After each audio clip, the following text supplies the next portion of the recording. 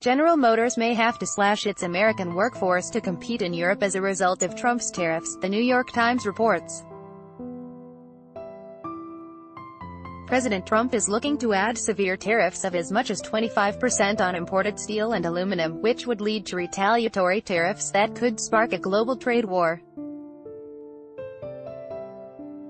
Car makers get parts from all over the world and ship their product all over the world, meaning they are very susceptible to price fluctuations that put kinks in their supply chains, the Times points out. Increased import tariffs could lead to a smaller GM, a reduced presence at home and abroad for this iconic American company, and risk less, not more, U.S. jobs, General Motors wrote in a statement given in response to Trump's plan.